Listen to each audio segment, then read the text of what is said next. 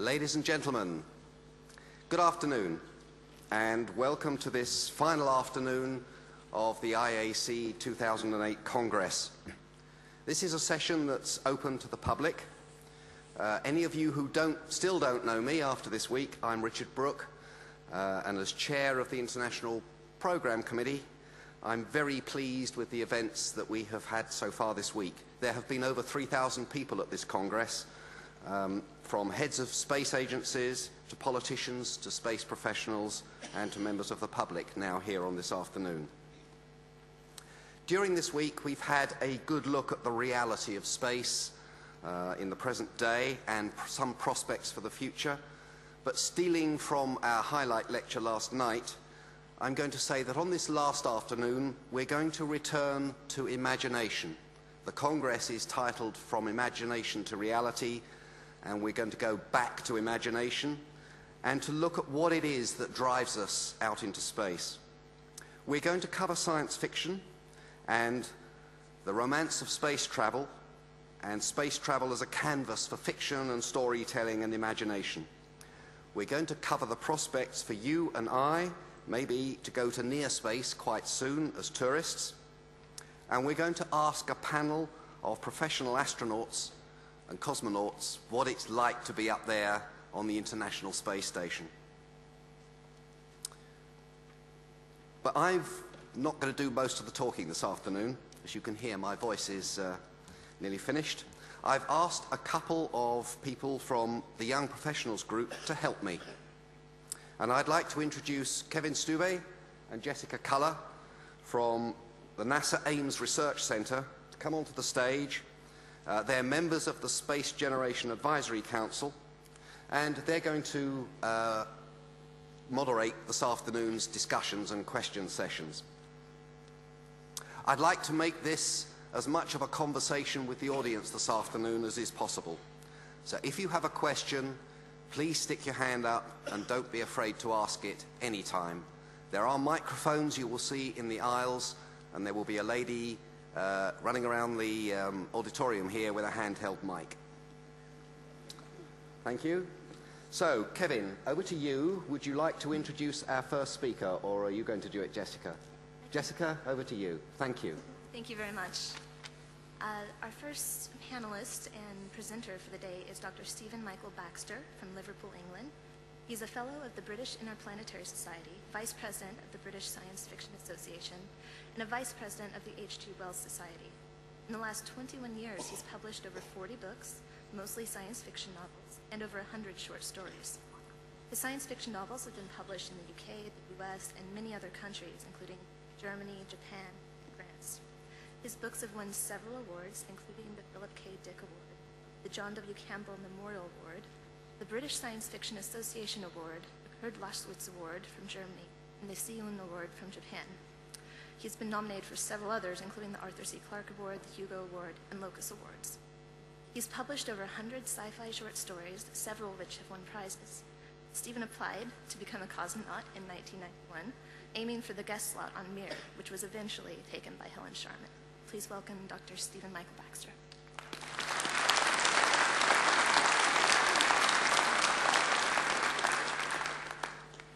Well, thank you very much.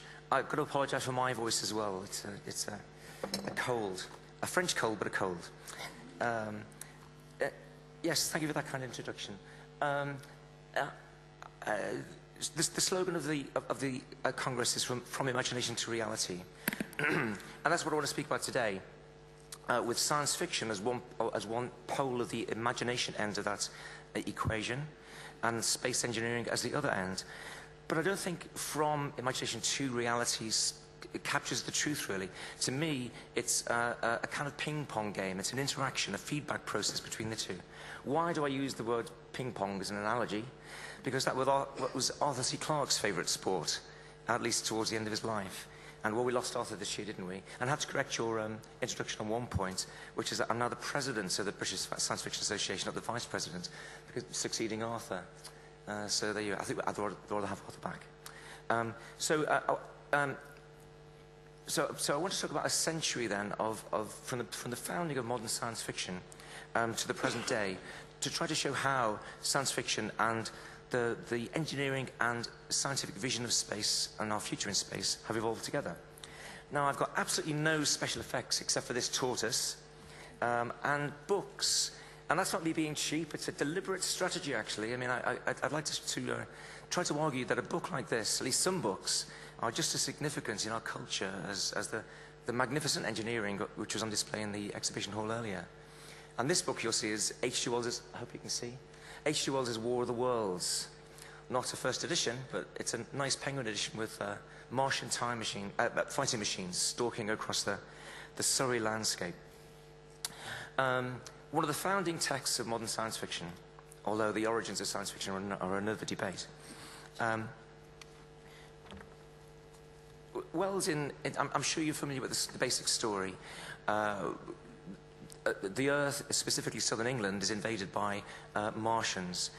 Predatory, voracious, literally blood-sucking Martians who are not interested in communication at all. They come to take our planet and to take us. Now, in this book, Wells was attempting many things. It's a parable about colonialism, which hit home with the late Victorian empire builders. It's an evolutionary saga. Wells was very hot on evolution, having been taught by Huxley, one generation away from Darwin. And throughout his writing, Wells would again and again show species coming into conflict, not really in wars, but in conflicts that would end in the extermination of one side or another. Very Darwinian conflicts. And indeed, the artilleryman in the War of the Worlds says, this isn't a war any more than there's a war between men and ants. However, it is, of course, a book about space travel and life on other worlds. And where did Wells get his basic idea from the reality as it was then understood of Mars? The book was published in 1897, so only 20 years after Schiaparelli, the Italian astronomer, believed he saw a network of lines on the surface of Mars, optically. He called them canali, which meant channels, but Percival Lowell, the American astronomer, spun out those observations into a terrific hypothesis of a civilization on Mars. I mean, it was believed that the further from the sun you were, the older your world was, but also the more advanced an intelligent race would be. So Lowell imagined a technologically advanced race on a cold, arid, dying Mars, unifying politically to build a network of irrigation canals. In one of his schemes, there was 437 canals, many of them 5,000 kilometers long. And this is the Mars which inspired Wells to found his fiction. There's a short passage in here which I'll read, which could have come straight out of Lowell's science. Since Mars is older than our Earth, with scarcely a quarter of the superficial area remoter from the sun, it necessarily follows that it's only more distant. Is it not only more distant from life's beginning, but nearer its end? That secular cooling that must someday overtake our planet has already gone far indeed with our neighbour. Its air is much more attenuated than ours. Its oceans have shrunk, and as its slow seasons change, huge snow caps gather and melt about either pole and periodically inundate its temperate zones. That last stage of exhaustion, which is to us still incredibly remote, has become a present-day problem for the inhabitants of Mars. The immediate pressure of necessity has brightened their intellects, enlarged their powers, and hardened their hearts. And so they come to take our younger, warmer Earth. I suspect you're all familiar with War of the Worlds, but you may not be so familiar with this book. This is Two Planets by Kurt Laswitz, a German writer. He was actually a mathematics professor from Jena in Germany. Published in the same year as Wells' book, based on the same premise of the Lowellian Mars and inhabited Mars. But as you can see, I hope, there are no fighting machines here. This is a Martian, a beautiful lady floating around ethereally. And the story here is that Martians on Earth are discovered by two German explorers. They're heading for the North Pole by balloon. If you remember, the pole hadn't been reached by in 1897. What they find there is not just ice, but a Martian base. And there's a space station suspended over the pole and up along the axis. And the Martians have come here by anti-gravity in this case. It's terrific. And unlike Wells, Laswitz's Martians are benevolent. They've reached a kind of utopian state on their own planet. They've banished need and hunger through technology. They draw power directly from the sun, and they can synthesize food from inanimate objects, rocks to bread. And they've ended conflict through the betterment of the individual through education, which is a very 19th century dream, sort of Immanuel Kant and so on. So the utopian Martians have come to the Earth to help us, really, to uplift us into their utopian state. Also, though, they're a bit colonial. They want to harvest our sunlight and so on. And the story's interesting, but things don't go all that smoothly, because from the beginning, some of us fear that even though friendship is not necessarily a good idea, the friendship of the Martians appears dangerous to me, the enmity appears disastrous. And now you've got to remember this is a book written by a German. In the story, things go wrong when a British warship opens fire on a Martian airship, an anti-gravity airship. So war ensues anyway between Mars and the Earth because of the British. It was all our fault. But in the end, we make peace, and you have humanity, united Martians. We join together in a sort of interplanetary, technological, and moral utopia. So it's kind of utopian fantasy in the end. And it was banned by the Nazis for being too pacifist, which is quite a qualification, I think. Should be on the cover. Well, it wasn't. There was a kind of parochialism in science fiction, unfortunately, where there's very little translation between different languages. So this wasn't translated, in fact, until English until 1971. So it wasn't too well known in the Anglophone world. But Arthur C. Clarke knew about it, and I'm going to be mentioning Nick Clarke's name a few times this afternoon. He spoke to the BIS in 1950. Of course, he was central to the development of the BIS itself. He said, as far as I know, Laswitz's book has not been translated into English, which is a great pity, as it's one of the most important of all interplanetary romances.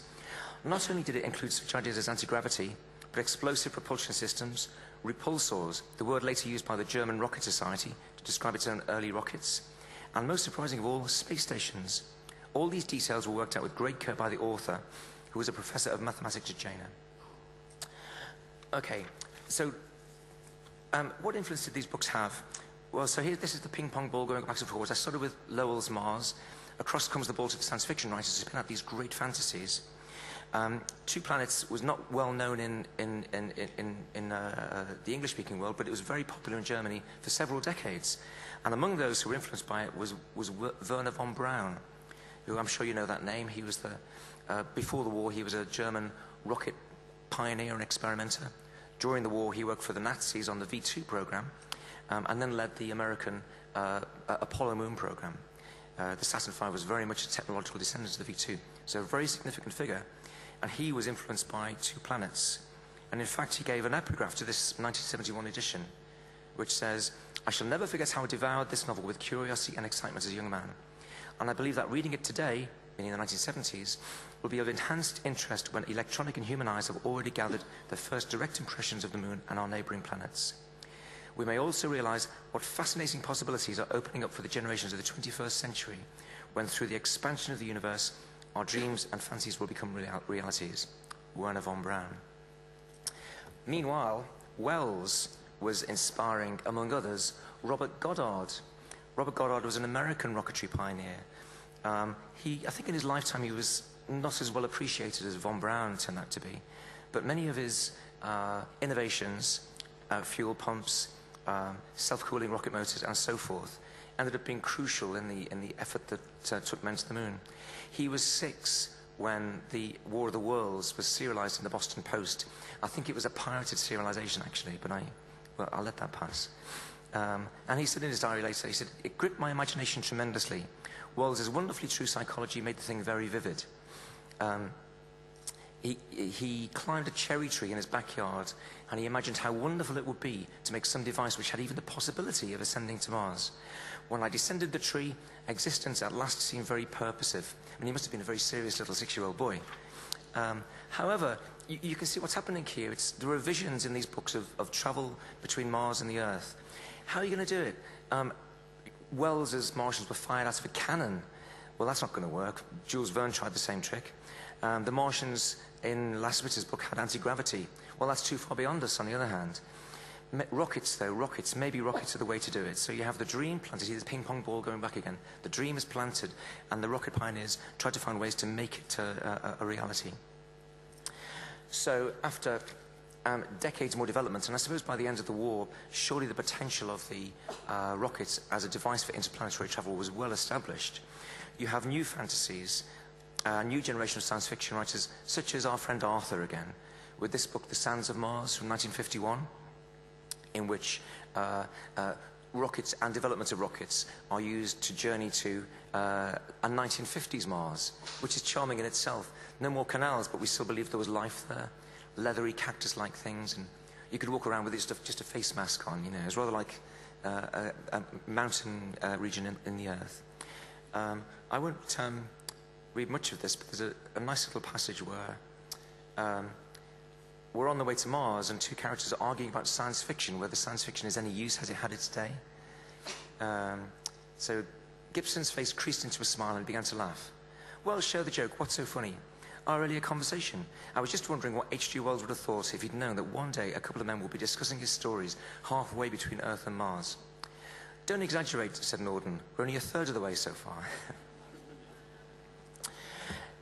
It's not just in the nuts and bolts of space travel, though, that science fiction, I believe, has had an import into this ping-pong match between imagination and reality. I mean, after all, beyond the technology that will take us to the planets lies our whole future in space, maybe not in space, our future alone in the universe, maybe not alone. If we're not alone, how will our evolution be affected by being part of a community of other intelligences?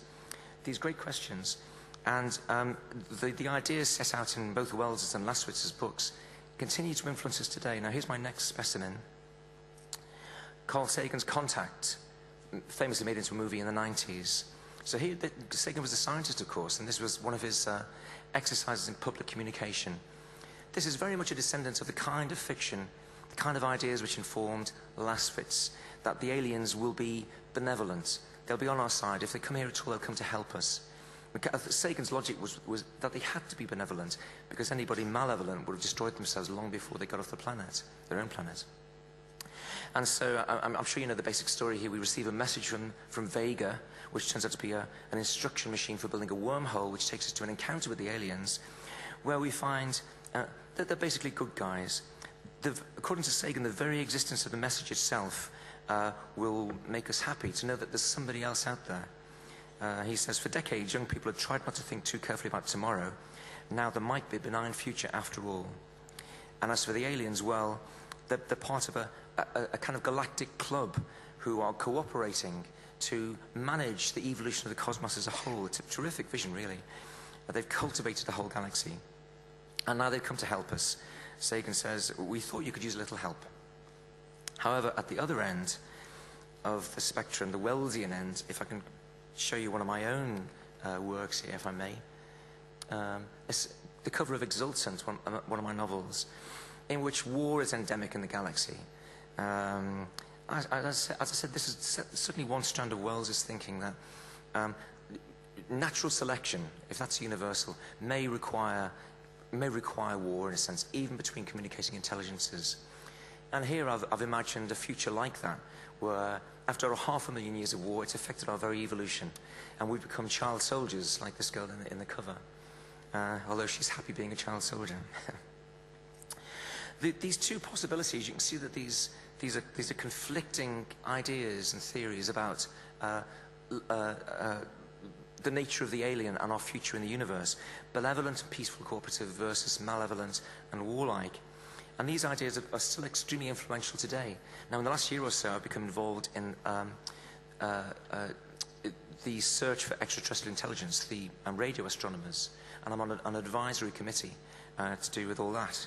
My committee is to do with post-detection policies. What happens if we actually detect a signal? How should we handle it? And I became aware that I'd walked into an argument there between these two camps. There are some who believe that we should signal to the aliens, not just sit and wait. Maybe they're waiting for us to signal to show that we're ready, you know, to accept a signal from outside. Others believe that that's extremely dangerous. Maybe the galaxy is so quiet because no one wants to attract the bad guys. We'd be like baby birds cheeping in the jungle. So it's an interesting debate about, not just about the sort of the theoretical dangers, but also about consent and choice. Who speaks for mankind? but its origins go right back to at least a century in terms of these conflicting views of the future of life in the galaxy. One more example. After a century, science fiction is capable of reflection as well. After all, we've been to the moon and then we stopped. And I'll give you one more example, another of my novels here, Voyage. There's a strand of science fiction which looks backwards in a way, in a nostalgic way. In this, I hope you can see that here's Mars, and here's a spacecraft that looks like it's been cobbled together from bits of Apollo technology, bits of the Saturn launcher, and there's an Apollo command module sort of thing stuck on the side. Here, it's an alternate history in which NASA makes, well, the administration makes a different choice after Apollo, and they go on to Mars, as was NASA's plan, after all, in 1969 or 70. And they reach Mars in 1986. How would it have been? This is a very popular book with people of about my age, 40s and 50s, who grew up with the promise of Apollo, which felt as if it was never quite fulfilled. This is how it might have been. I don't... it's not a monochromatic view, though, because there would have been losses, in particular science compromises, as the lunar science program was compromised to support Apollo. But I think it illustrates that as we look forward, we don't necessarily have to go on. It may not be us, our civilization, that takes the next step, whatever the next step is. There's the famous example of the Chinese, who in the 15th century were far ahead of the West in terms of ship technology, and went exploring tentatively around India and so on. But then for cultural reasons, they gave up and destroyed the treasure ships and stayed home. It may not be us in the end who wins out. And I'll finish with one more quote from Wells. I sometimes think reading Wells, that science fiction could have stopped with Wells and much of the good stuff would still have been around. But here's the ending of The War of the Worlds.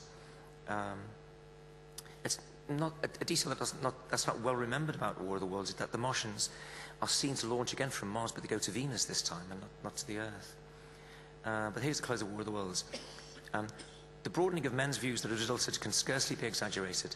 Before the cylinder fell, there was a general persuasion that through all the deep of space, no life existed beyond the petty surface of our minute sphere. Now we see further. If the Martians can reach Venus, there's no reason to suppose that the thing is impossible for men. And when the slow cooling of the sun makes this Earth uninhabitable, as at last it must do, it may be that the thread of life that has begun here will have streamed out and caught our sister planet within its toils, should we conquer. Dim and wonderful is the vision I have conjured up in my mind of life spreading slowly from this little seedbed of the solar system throughout the inanimate vastness of sidereal space. But that is a remote dream. It may be, on the other hand, that the destruction of the Martians is only a reprieve. To them, and not to us, perhaps, is the future ordained. Thank you.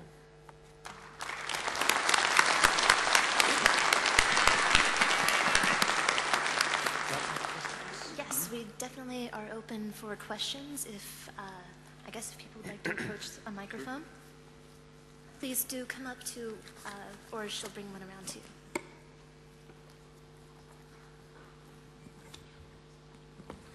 That's very nice, Stephen. I'm Louis Friedman from the Planetary Society. We succeeded this past year in taking the first book to another world, and the stories of Mars are all now on Mars in the Visions of Mars DVD that we developed with NASA and on the Phoenix lander. So there's the first book is on Mars, and when the astronauts get up there and need something to do, they'll be able to read all of the stories that you just cited, or at least the ones about Mars that inspired another generation, and get the ping pong game going again. That's terrific. Are there other questions? Hi, I was just I was interested to know whether your thoughts on well, I seem to realise there seems to be a trend in science fiction away from the actual hard science. There seems to be more books about sort of New Age philosophies and kind of sword and sorcery and magic, and I'm just wondering whether there's a worrying trend away from the actual science in science fiction itself. I'm not sure if there's a kind of a monotonic trend. This debate between fantasy, which is more like mythology, versus the kind of SF I write, hard SF, which is more science-based. That's another ping-pong game. And I think, especially with the Lord of the Rings movies and so forth, fantasy was in the ascendancy for a while. But commercially, science fiction is coming back. So if you're a young writer now, the thing to go into, from my point of view of ambition, is science fiction. And certainly, I mean, the ping pong game I talked about has gone on with Mars. You know, you have the terrific books in the 90s by Kim Stanley Robinson on the terraforming of Mars, and a new generation of books in post the Mars meteorite, you know, which looked as if it carried traces of life materials from Mars, to do with bacterial Mars. You know, maybe we'll find a kind of bacterial ecosphere there, deep under the ground, and so it goes on. No, I think this SF is a, there may be a maximum reach to its appeal, but it seems to have a sort of underlying substrate below it, which it never sinks. So I'm confident about the future. Yeah. Okay. Johan Nierström from Hydro Aluminium. I have two questions. During your career as a sci-fi writer, how many space conferences like this one have you visited? And my second question, would you advise future science fiction writer to visit the ISC, or the ISC to invite them to get maybe a better view of the real science?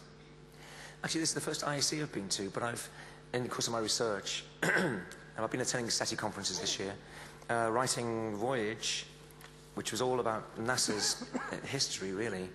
I researched it in London, but then went over to NASA. I took a manuscript over to NASA, and the Solar System Exploration Division especially were very helpful, the historians there.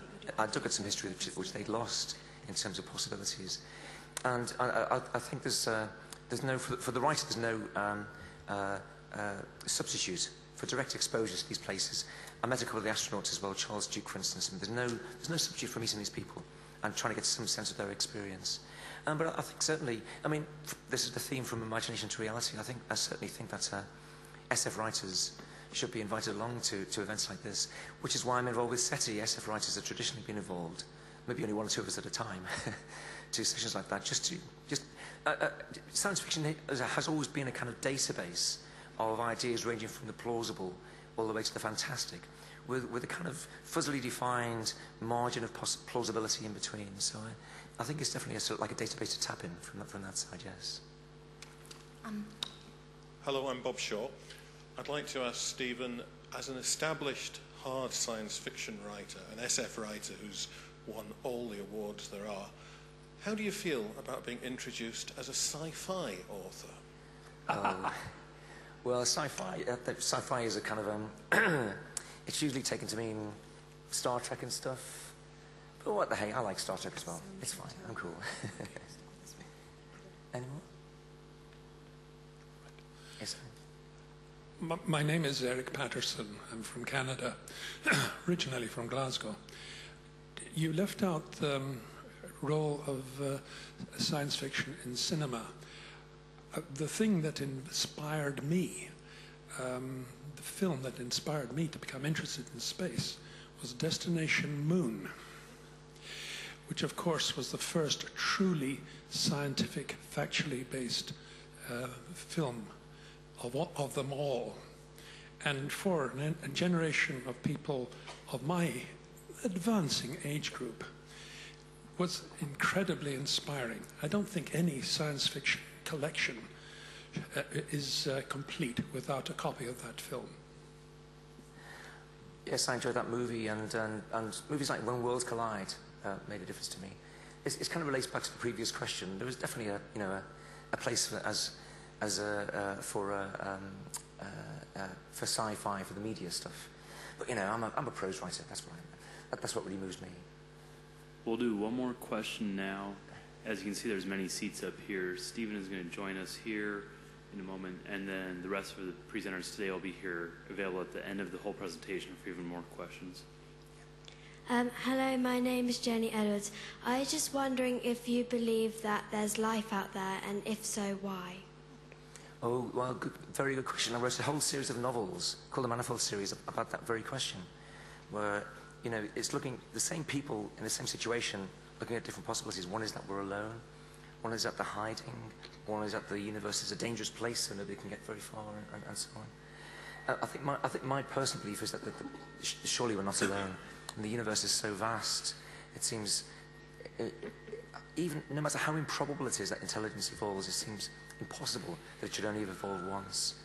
But it's interesting that as SETI, the search for ETI, goes on and it increases its range, we still find nothing. Maybe it's further away or more distant or more strange than we imagine, but I don't believe we're alone, no. Thank you for your questions. Thank you very much.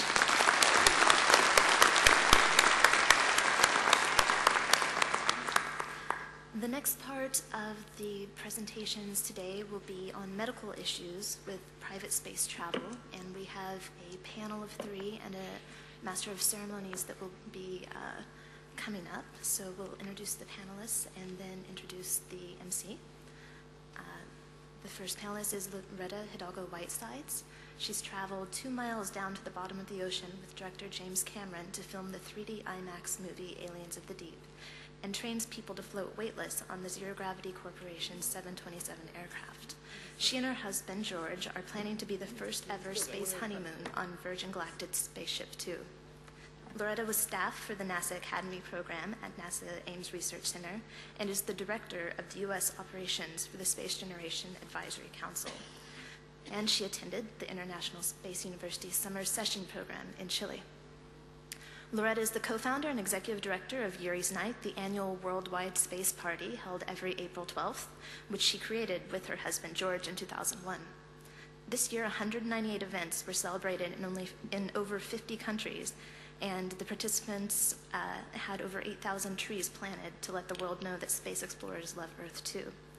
You can read her blogs about space exploration for Wired Science and see her lead workshops on launching your career in space for undergraduate students. She joins now. Loretta has joined us, yes. George Whitesides is the executive director of the National Space Society, the largest space advocacy group dedicated to human spaceflight. George serves as senior advisor to Virgin Galactic, which was founded by Sir Richard Branson as a new space venture established to undertake the challenge of making private space travel available to everyone. George also serves as the chairman of the Reusable Launch Vehicle Working Group within FAA's Commercial Space Transportation Advisory Committee. Prior to these positions, Mr. Whitesides was the founder and director of Permission to Dream, a global space education program concerned with connecting underprivileged children with space and astronomy. George was vice president of marketing for Zero Gravity Corporation, the first commercial parabolic flight company. Mr. Whitesides received an undergraduate degree from Princeton University in 1996, and he was a Fulbright Scholar. And he received a master's degree in remote sensing and geographic information systems from the University of Cambridge in England in 2000. Whitesides is a private pilot and parabolic flight coach for Zero Gravity Corporation. Welcome, George.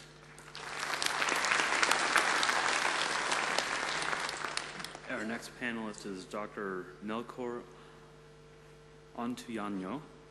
He was born in Mexico City and is a graduate of the National Autonomous University of Mexico School of Medicine. He is the director of the U.S. Federal Aviation Administration Civil Aerospace Medical Institute and is responsible for the administration of national programs in aerospace medical certification, medical education, medical research, human factors research, and occupational health services. He is credited with over 476 presentations and lectures at national and international conferences in aerospace medicine in 27 countries. He has received 64 awards and recognitions for his academic, administrative, and research achievements.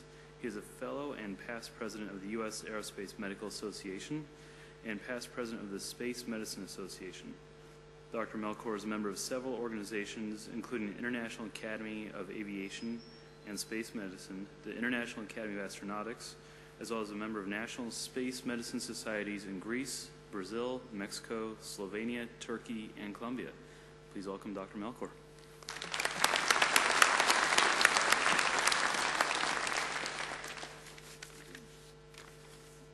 And our moderator for this segment is Dr. John Rummel. John was the senior scientist for astrobiology at NASA headquarters. He was the planetary protection officer and has worked on every NASA robotic planetary mission currently in operation. He is now the director of the Institute for Coastal Science and Policy at East Carolina University in the United States, and he is the chair of the Life Sciences Symposium for the IAF and the past chair of Commission 2 of the International Astronautical Academy. John. Well, it's great to have the audience so enthusiastic about this subject. I wonder, after Stephen Baxter's presentation, that we are actually all desiring to be extraterrestrials. It seems to me we might be a very dangerous group if we get out there. But today we'd like to talk a little bit about the emerging field of commercial spaceflight, the medical issues associated with having everybody, every man go up, as it were, and some of the reasons, the personal aspects why somebody might want to go on a commercial space flight and what it might mean to them to do that. George will not talk about medicine, but we'll talk about the opportunities, not only with Virgin Galactic, but anything else you'd like to say about the competitors. That's probably low. But and then Melchor Antonio will talk about the recent International Academy of Astronautics study on medical requirements for commercial orbital space flight, somewhat in contraposition to the non-orbital space flights that are being begun at the lower rates than the buying yourself a seat on Soyuz or something along that line. And then Loretta will talk about her personal desires to go to space, and you can make a judgment for yourself as George gives his presentation why she might want to be on a honeymoon in space with him.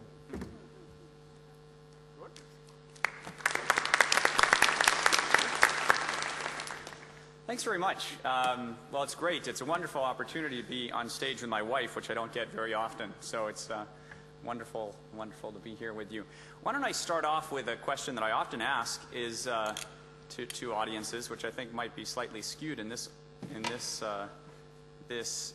group, which is first of all, how many of you have been to space? If you could raise your hand, if you've been to space. Maybe if you could stand up and just so that we know where you are. If you've been to space, that's at least one. We got another one there. Anybody else in the audience? I think might have one more. Okay, great. Well, maybe one in the back. I think I saw. Yes, great. Okay, big round of applause for our space travelers here. Okay, and my next question is: how many of you believe that you will be able to go to space during your lifetime? You can either raise your hand or stand up. I get a. That's pretty good. That's pretty good here. And how many of you would like to go, whether or not you believe that you'd like, whether you are able to go? And that's pretty darn good. Again, slightly biased group skewing in this audience. But I want to talk to you about personal spaceflight and the opportunities that I think that we'll all have during our lifetimes. And in particular, my thesis to you would be that within 15 to 20 years, most of the people that raise their hands as wanting to go to space will have the opportunity to go to space. And I think that will sort of fundamentally transform our relationship with space and transform humanity's relationship with space. And to do that, I'm going to talk to you a little bit today about what's been going on for the last 15 or so years, and then I'm going to look forward for the next 15 or 20 years in terms of what's coming down the pike, in terms of the very real opportunities and very exciting opportunities that are being constructed now in the private sector primarily. So, but to start off, I thought we'd just see some beautiful pictures on this massive screen that we've got here. This is what it's all about, right?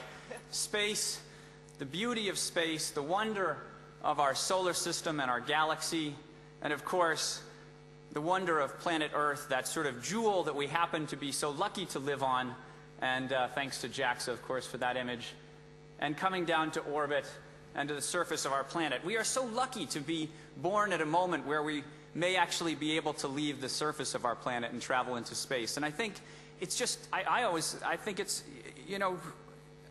it's a wonderful sort of fortuitous occurrence that we're born between the time that humans couldn't go to space and the time that many people can go to space. And that's what's really exciting. And personal spaceflight will take us there. So let's sort of go on a little story for the last 10 years or so, and then we'll go forward. There's been a tremendous amount of activity over the last 15 years or so in the area of commercial entrepreneurial spaceflight. And my comments today will focus primarily on private ventures that are focused on sending humans, not professional astronauts, but sort of the public and members of the interested public to go into space. And I'm going to be focusing on companies that have flown hardware, but also speak of some of the other great entities that are out there. The story, I think, in many ways begins in 1996, when a guy named Peter Diamandis, one of the wonderful members of our global space community, founded something called the X Prize, which was a competition to send a reusable spacecraft twice into space in a short period of time, about 2 weeks. The craft had to hold 3 people, and the intent was to jumpstart a race to space, a new age of space in which reusable spacecraft could take people up into the edge of space, give them the space experience, and that in turn would generate technical innovations which could drive later space flight. A critical other development at around this time was that the International Space Station became sort of open for visits. And we had Dennis Tito, an American financier, buy the first ticket with his own money to go into space. And since then, we've had 4 other people, all entrepreneurs in various ways, go into space. And we have our next one very, very shortly. Over the next week, Richard Garrett will go into space and become, I think, the first touristic son of an astronaut. I believe that there's a Russian father-son combination that went up earlier this year. But these people, though it was a very expensive price point, showed that private space travel was not just possible, but that there was a market there. And this is really the critical point for the future of humanity and for the future of spaceflight. We need a market driver beyond the markets and the processes, the budget processes that drive space today. Something outside of the government, something outside of commercial satellite technology, something that would take you and me into space and prove that there was a real market for that. Now, Anousheh Ansari, who many of you know, one of these ISS travelers, did a fundamentally important thing. I think arguably much more important than her own personal trip, was to fund the X Prize. And she put the money up, the $10 million up, for that competition. And then another person, Paul Allen, one of the co-founders of Microsoft, invested in Burt Rutan, a designer, an aerospace designer in California, to build a vehicle that would compete in this competition. And so they built this, Spaceship One and White Knight One, which was an entrance to the X Prize, and which won it in 2004. And here you see Burt and some friends here right after the competition. Loretta and I were there, and it was a wonderful moment.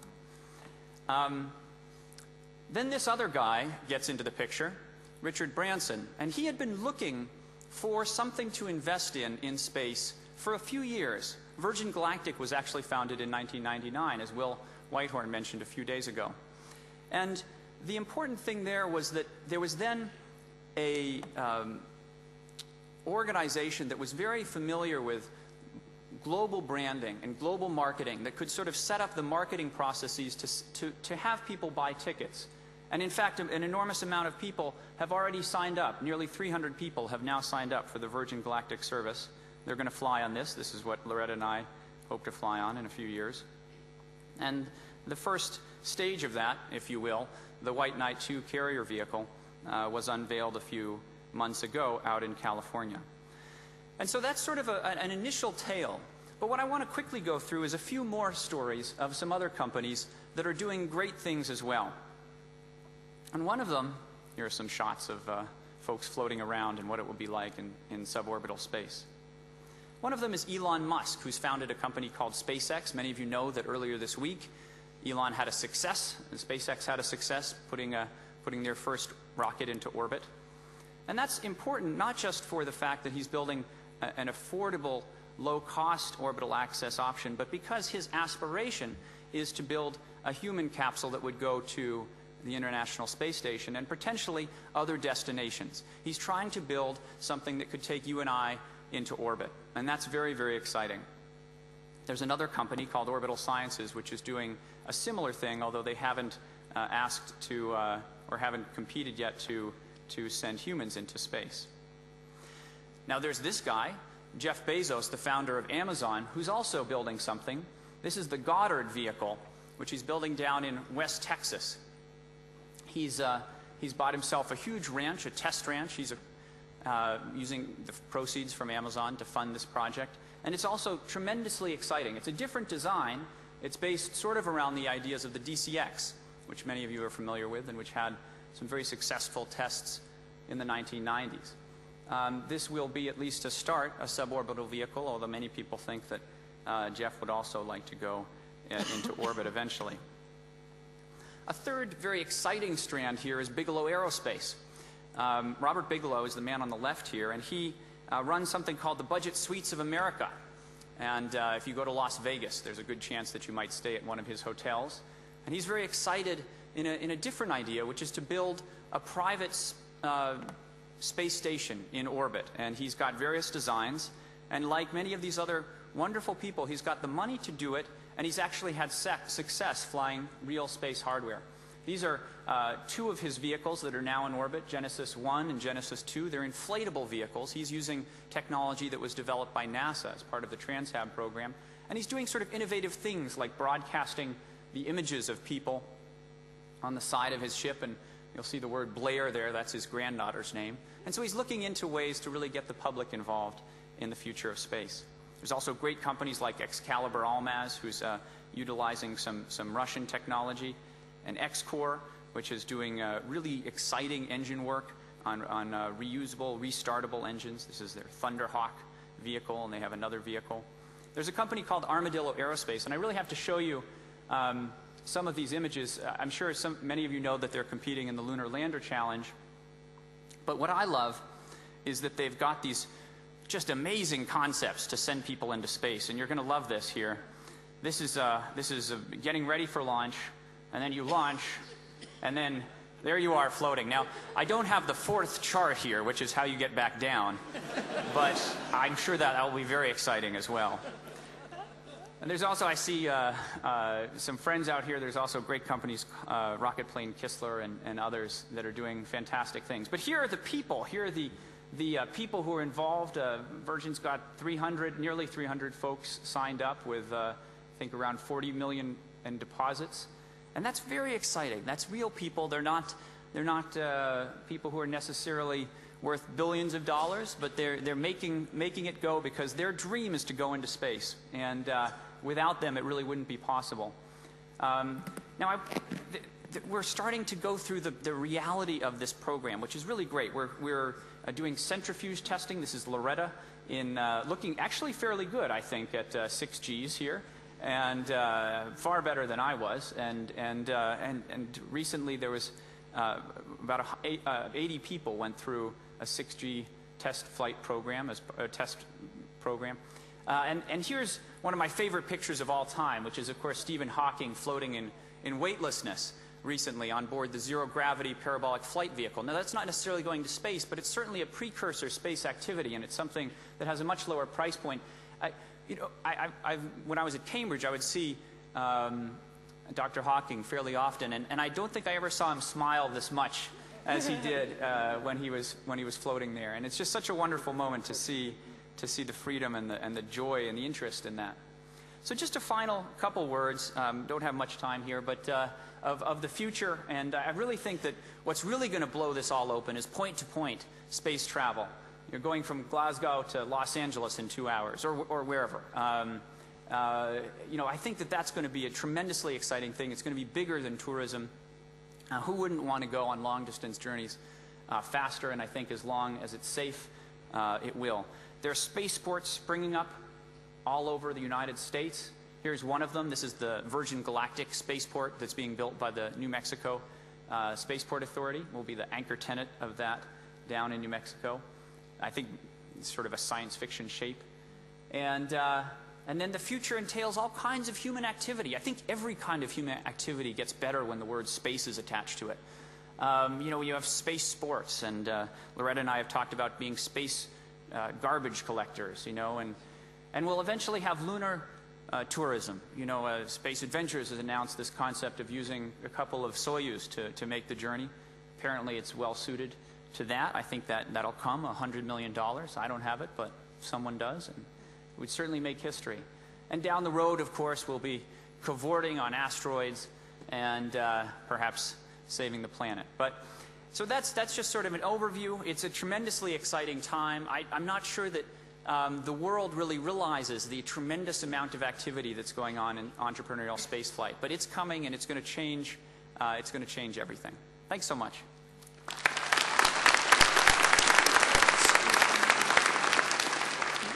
Well, the expectation is that this will open up a frontier. We can take one question while Mel gets up to the podium. If somebody's got a burning question right now, please go ahead and step up or raise your hand, and a mic will happen. But we'll also try to have time for questions at the end of the session for everyone as well. Is there any particular question right now? Okay.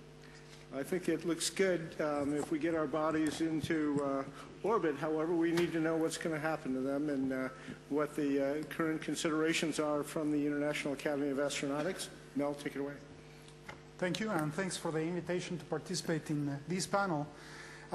Even though I'm an aerospace medicine specialist, considering that most of the attendees are not physicians, I'm not going to bore you with lists of medical conditions that are of concern, but I want to share with you some of the considerations as to why we put together this study group, what were some of the issues, safety-related, medical-related, and why finally we have a report that was approved this week, so it's going to be finally released to the public, and it's going to be made available through the IAA website.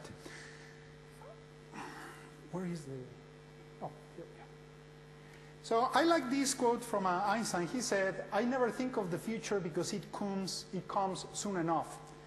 And in a way, that's the way we are, or that's where we are in commercial space operations, because some of us were surprised how fast things were developing, and in some regards, that we were a little bit behind the power curve on the medical side. So why are we doing this study? And there are a couple of things. You already saw some of the suborbital and some of the orbital space operations. We know so far we have had 5 people going as part of space adventures on the flights to the International Space Station. But from a medical perspective, there is one individual, Greg Olsen, that he actually allowed the public to have access to his medical records after he completed the flight. He was an individual, he's an individual who had many medical problems that before he was allowed to fly, he had to have surgery, he had to have rehabilitation, he had to do many other things in order to let him go. So it was not an issue of telling him, sorry, you are not going. Well, this is what we have to do, and then you are going. So from that perspective, it was a challenge, but people like him that were willing to disclose the findings from a medical perspective, that makes a huge difference for the rest of us, because now we know what kind of flexibility we can use for letting people go to space. And this is another quote that I really like. It says, "The problem is never how to get new, innovative thoughts into your mind, but how to get the old ones out." And what that means is that we have to push the envelope. We have to keep doing innovative things. And one of those, of course, is the proposal that now we should have space tourists that should do a spacewalk for an additional multi-million-dollar fee that may be $10, $15 million more. But if people can afford it, why not? And if they can do it safely, why not? I would do it. If I had the money, I would do it. Obviously, the other option that was proposed, the circumlunar flights for about $100 million. There are some people who can afford it. Go for it. Why not? I'm not going to spend too much time on these because some of those were already shown. But I want to show you this one because in the proposed design for the Dragon by SpaceX, it would accommodate up to 7 passengers. And this one is not considered suborbital. This would be considered an orbital vehicle. And fortunately, they have had finally their very successful flight last week that opens other doors to actually continue also the development of this capsule. And finally to go on lunar flights with different types of proposed vehicles. So what's really the bottom line here? That we have other options. The same thing with the commercial space stations. As it was mentioned that we have 2 modules right now in orbit. The one thing that I'm going to add to that from a medical perspective, that there is a biological payload. Genesis 1 has roaches and Mexican jumping beans, and I'm glad because those are from Mexico. Genesis 2 has roaches, ants, and scorpions. And that was to test not only carrying a biological organism, but some rudimentary life support systems requirement. If everything goes according to plan, it is very likely that he will skip launching a larger module this year and just go for the Sundance module in 2010 and prepare it for human occupancy by 2012. So there are certain components or certain proposals that, yes, there are things that are for sale in space. Now, let me go back and now cover a little bit of the safety-related issues. Right now, around the world, only the US has established licensing requirements for manned commercial space operations. Nobody else has done it to the extent that we have done it. However, one of the very strict requirements is that the passengers have to be fully informed about all of the potential risks of participating in space flights, which begs the question, what potential risks should be disclosed? Because on the one hand, you want to decrease to some extent the liability, and that's why you want to disclose all the potential risks. But on the other hand, you don't want to scare people that they will say, I changed my mind, I don't want to go anymore. So what's the right approach? To be determined. So let me cover with you why risk disclosure is important. And here we have the situation where an individual who goes can be a teddy bear or can be a grizzly bear. And let's face it, in societies including the United States, people like to sue. And if people like to sue, if everything goes according to plan, everything is perfect, no problem. And usually if there is a bad outcome, usually the person who is going to sue is not the person who signed the release of responsibility because that person is not coming back. So it may be somebody else, maybe the spouse, maybe a close relative. So all of those are issues that we have to address. At the same time, we have to keep in mind that the public, all of us, we have the right to take some personal risks. We do. And I love this quote from Michelangelo. He said, the greatest danger for most of us is not that our aim is too high and we miss it, but that it is too low and we reach it. So we have to keep pushing the envelope. But at the same time, we have to always be prepared to deal with the risks in disguise. And that's why the full disclosure is very important. I love kayaks. And some of you may be kayakers, but what is the main risk if you're in a kayak and you don't know how to do it? That you get in the kayak, you flip upside down, you don't get out of it, and you drown. But you see this image, and you see, well, there are no waves, obviously no wind, perfect day. So the relative risk here, you would say, that's a low risk. Well, it depends on the information that I give you, because if now I show you this, did that change your risk perception? Yes. And from that perspective, you have to get more information, more disclosure of the potential risks to make a good decision. So the question is it risky to fly in space? Yes, it is. It is risky to fly an airplane, but the risks vary. And there are differences. In this case, suborbital versus orbital flights, short flights versus long flights. But do we know all of the medical risks of flying in space? Do we know them all? The answer is no. We have very limited experience, mostly with young professional astronauts, cosmonauts, taikonauts, but we don't have experience with people who have medical problems, that we give them waivers and we allow them to fly in space. What medical data is available to the public? There is limited, but based on professional astronauts, we have this report that includes 106 space shuttle missions, that many astronauts, that many flights. And you can see that 98% of men and 94% of women reported that many in-flight medical events, most of them minor. But the issue is that even very healthy people will experience certain symptoms and signs in space. There is another report that we don't have the time to talk about, which that covers cosmonauts in the Mir program from those years, and then also in the NASA Mir program from that time period. Anybody interested, I can give you the references. But what about the experience that we have had in commercial spaceflight participants? And as I mentioned, Gregory Olsen, not bothering you with details, but he had all kinds of medical problems. He underwent preventive treatment, including preventive surgery, in order to make it possible for him to fly.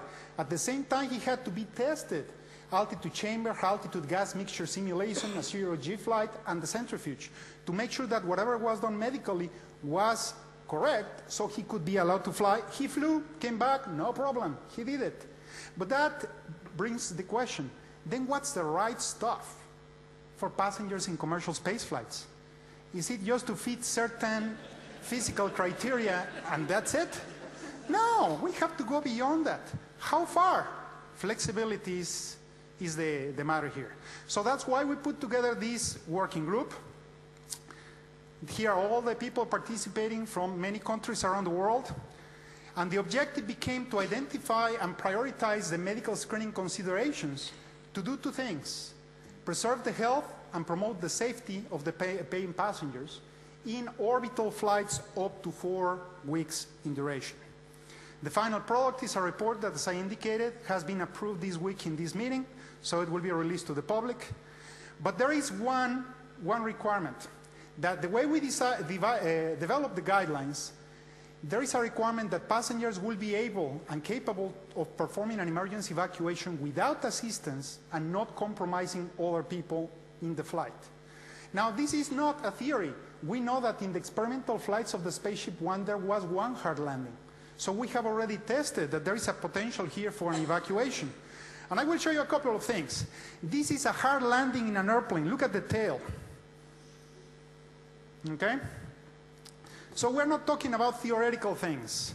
We are talking about things that can happen. This is an impact 16 times the force of gravity with 9G seats that are commonly used in aircraft. So hopefully we will go with higher G tolerance seats for commercial space vehicles. Then we have the issue of evacuation. And there are some challenges here as well. That people, unless they practice, they don't know how to get out of an airplane. Well, we'll have to make sure that people going in a space vehicle, they practice to get out of a space vehicle. And if it is a real emergency, trust me, people are not going to be nice. People will try to get out at the same time. So practice, training is very important, okay? And this was an experiment, and see how serious people were. How did we get to this point? We told people, if you are among the top 10% getting out first, we double your pay. And that was the incentive to do this, okay? And this, now we did it in a worst case scenario with smoke, because that's why you want to get out of a vehicle right away, because once you crash, if you survive the crash, the next thing that is likely to get you is the smoke. If the smoke doesn't get you, then the fire. And this is a 90-second time interval between the beginning of a fire and the end of a fire. So once you crash, you survive, get out immediately. We have had precedent in the space program, so this is not theoretical. And now let's say that you survived the initial impact, you survived, you didn't inhale smoke, you survived the fire. Now you get out to the environment. Now you have to watch out, because it can be a nasty environment, and now you have to deal with survival scenarios, which we have had several. I will only share this one with you. Volska 2 Sunrise in 1965, they have different failures. But finally, they had a problem with separation of the service module. The vehicle was tumbling, crash landed 1,200 miles off target, and they spent the night surrounded by wolves. So obviously, that's another concern that we didn't think about. Any pre-existing medical condition could be made worse by being exposed to the stresses of space flight. So that's what we are going to be looking for, what can happen to people. And we do it in connection with these particular factors: acceleration, pressure, microgravity, solar radiation. All of these factors were what determine the list of medical conditions that we are saying we have to watch for, okay? So I'm not going to go into the specific medical conditions, but just to share with you some of the issues about acceleration. I'm here just to make a point. Saturn V, what was the maximum G load with the Saturn V? Close to 8 Gs. What's the maximum G load on the space shuttle? Anybody? Maximum 3. You can go on a roller coaster in Cedar Point in Ohio at 3.5. So you can be in a roller coaster ride faster than the space shuttle. But now we go to vehicles like the Spaceship One. You heard in the previous presentation, there could be up to 5.8 Gs. So obviously there are some issues related to acceleration exposure. Issues about barometric pressure. We have had, unfortunately, also incidents in the past. In fact, in this particular case, it was a fatal accident, that there was a failure of a valve that depressurized the spacecraft, and all of the occupants died 30 minutes before landing because of depressurization.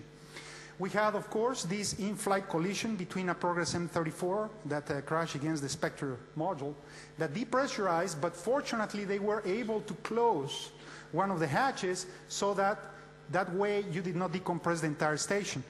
But let's think about this. For orbital flights, you have to worry about space debris. And space debris, it doesn't matter how big or how small, it matters also the speed. The Space Shuttle program has replaced 80 windows as a result of space debris. This is the damage caused by a speck of paint traveling at a very high speed and causing essentially a quarter-inch crater on the surface of the window. All of these arrows on the Space Telescope, one of the panels, point to microcraters caused by orbiting debris. And this is a study that was released in February 2007 by NASA, where it says that there is an 18% chance that debris will impact would force abandoning the International Space Station when it is complete. A 9% chance of penetration that would lead to loss of station or its crew. So obviously we have to think about that. Now also on EVA activities, if we start doing private EVAs, well, we have to think about those things. Microgravity, I will not bother you with the details, but the four most critical systems that we have to worry about: cardiovascular, musculoskeletal, neurovestibular, and your blood, essentially, and your immune defenses, your immunological system. Osteoporosis, we have here an issue, a normal bone on Earth, a bone with osteoporosis on Earth. But we are seeing the same changes in space. But look at this. It is reported that 3.2% of bones loss occurs after 10 days of exposure to microgravity. So obviously somebody who has already lost bone is likely to lose more. Then we have issues about exposure to ionizing radiation, both solar and galactic cosmic radiation. We have issues about high-intensity noise, non-ionizing radiation, vibration. This is a launch video of a launch of a space shuttle. Look how the vibration impacts the entire body. So there are certain medical conditions that obviously would not be okay if you are going to expose those individuals to vibration, okay? Temperature, we have other issues with temperature, extremes, very high temperature, very low temperature. Then we have issues with cabin air quality. One of the factors in the Apollo 13 was that CO2 was building up, so it became a cabin air issue that they had to put together some equipment in flight to get rid of the carbon dioxide. Odors, we haven't talked about that. There may be biological chemical substances, but just the smell. When we have the astronauts on the next part of the panel, ask them about how good it smells when they have been in the space station, in previous space stations, and they will tell you some things. Issues about behavioral issues, we have to think about that, crew composition, but even in 4-week space flights, there can be interesting relationships or interesting behaviors among certain people. So we have also to keep in mind that for these commercial orbital space flights, there will be limited medical intervention capabilities. Then obviously this report will have to complete a physical exam. They will have certain medical tests. Certain medical conditions may not be qualified at all, even if we try our best to prepare them. Then the disposition of those, well, under what conditions we can give waivers, under what conditions we cannot. Now, a big difference is that this approach is extremely flexible. There are some issues about pre-flight exposure in the middle of the flight and then post-flight issues. And we included in the report a section at the end from the space law section that has to do with medical liability issues in applying some of the existing international treaties. So we're mixing now medical law with space law, and that's included in this report. So with that, I wanted to finish my presentation with this. I always want to go to space, and even if I can do it, cannot do it while I'm alive because it is very expensive right now. There is this company that if you want your ashes just to go in a parabolic flight, it's called close to $700 for 1 gram. Earth orbit, $2,500. Around the moon, they have proposed for $9,000, 1 gram. Or beyond the solar system, $12,000. So one way or another, I'm going to go to space. Thank you very much.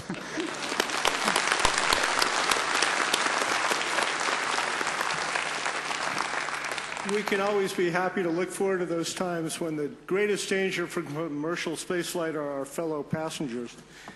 But we have some medical concerns now. We're going to skip the opportunity for free medical advice until the end of Loretta's presentation. And Loretta, take it away. Thank you. Thanks, John. So after hearing all the reasons why you might not want to go into space, I get to tell you a little bit about why I do want to.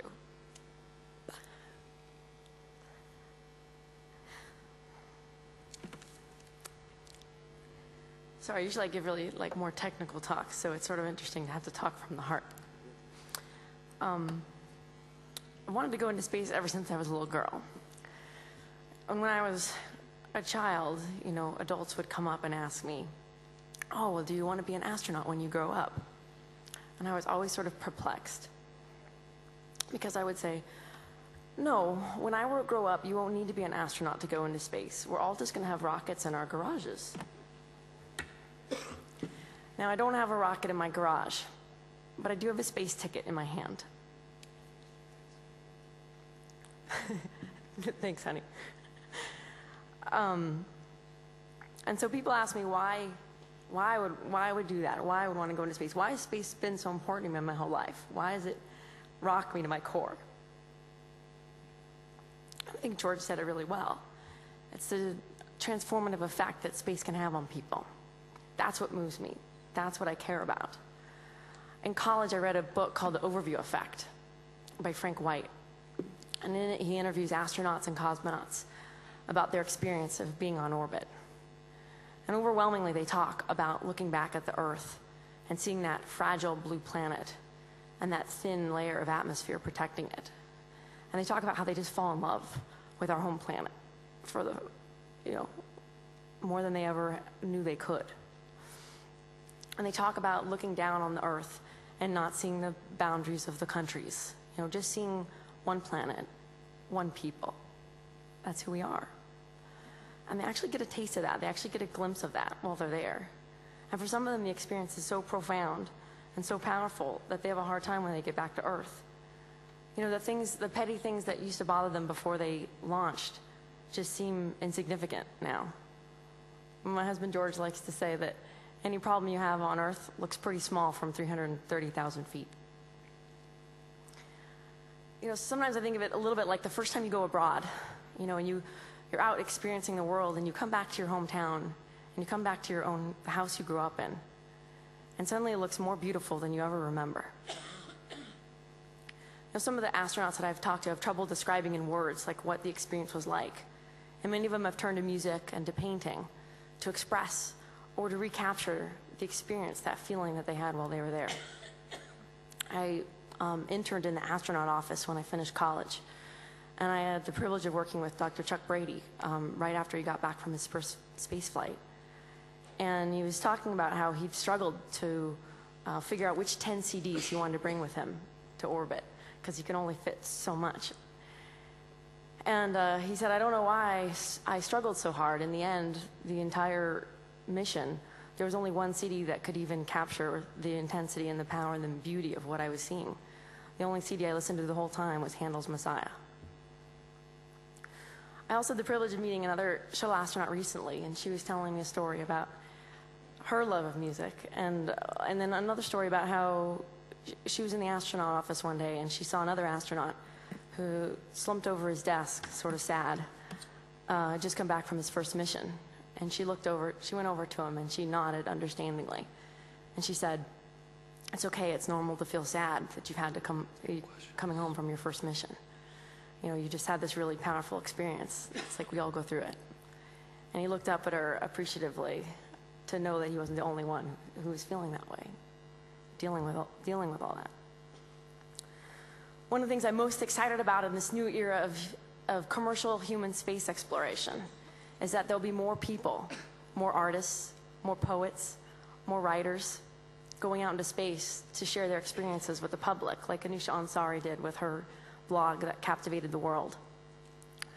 There'll be more people to be able to share firsthand. More people in the world will be able to hear firsthand from people their experience, just like you will get to today. Soon my husband George and I will be among that group of people who will be able to share their experience of space firsthand. And it's a fulfillment of a lifelong dream for both of us. George also wanted to go into space since he was young. And we're all the more excited to get to go to space together. Part of the motivation for us doing our honeymoon together in space with Virgin Galactic is to inspire other people that they can reach for their dreams too. So no matter who you are or what your field of interest is or what brought you here, what's the dream that inspires you? What's the idea that lights you up, that moves your heart? Set your sights on it and tell the people around you all about it, and then make it happen. And then you too can go about giving other people the courage to follow their dreams too. So we also hope that our space honeymoon will open up a discussion on peace, love, and family in space. This is one part of the human expansion into space that's not often talked about. But I think as more and more people go into space, it'll start getting more attention. And we're really excited to be a part of opening up that discussion.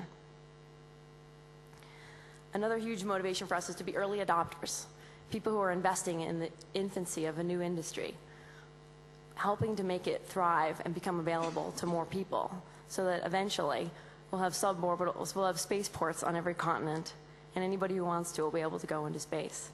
I think the impact of suborbital space travel will make things possible that we in this room can't even imagine right now. The same way that many of the things we take for granted today in our world were unimaginable at the time of the Wright brothers. And I find that the most exciting. Sometimes I joke with my friends that we'll know we got our job done when our grandkids fall asleep on launch because it's so boring. When are we going to get there? 2 hours? Oh my gosh. A lot of people here at this conference have a passion for space exploration, just like we do. Sometimes it goes beyond the rational or the practical. Sometimes I think more of this more as a calling than a career. For me, it's a calling to be greater than ourselves, for us to give our lives to making something possible for the human race. Space has already had the privilege to be able to contribute something extraordinary to humankind. We were able to contribute one of the most inspiring events of the 20th century, the Apollo 11 moon landing. People still say, if we can land on the man on the moon, we can do anything. My commitment is that our industry be that for the world again, that we be that inspiring, that we be out doing the impossible, that we be out producing that result in the world. We didn't come here for anything less. Anyone in this room, or certainly the experts from the conference, could tell you about the vast resources of outer space that are there for throughout the solar system and beyond. But to me, the most extraordinary resource of outer space is both limited and non-renewable, and it's space itself. It's the opportunity that space represents. For me, what I'm most passionate about space is that space is a blank slate. And on that slate, we get to create whatever we want. We get to create a whole new society, a whole new civilization for humankind. We get to build on and learn everything that we've learned collectively as a human society for the last couple centuries. Or, well, okay, as long as we've been around, I guess. And we get to have the possibility of creating a civilization that works for everybody. To me, I'm excited about that opportunity that in our lifetime, we will be able to set those precedents for how we're going to live and work in space. And to me, that's the most precious and the most important resource that is out in outer space, and I want to make sure we protect it and use it responsibly. 1 minute. Thanks, John. So I first met my husband at Unispace 3 conference in Austria in 1999 at the Space Generation Forum, and I want to thank anyone in the audience who had a hand in helping plan that conference, because I got to meet him there. And I was really impressed with his poise and his leadership and his vision. He shares the same vision of space that I do, using space to bring the world together. That's the reason we founded Yuri's Night. And it's the reason we're doing our honeymoon together in space. Because we want to show the world that space isn't just about solid rocket motors or orbital mechanics, but it's about people. It's about sharing our lives and our passion and our vision and our love. We actually call our mission Space Love. Just imagine if we had more love in our space missions, in our space industry, or even in our planet. I can't think of a better way to spend my honeymoon. So thanks for being here. Thanks for caring about space. Thanks for everything you do to make it possible. And thanks for letting me share my heart with you.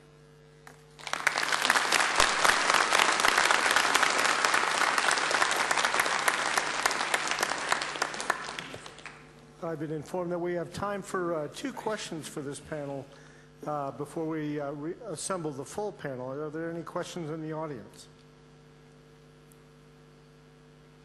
I had a quick question for George.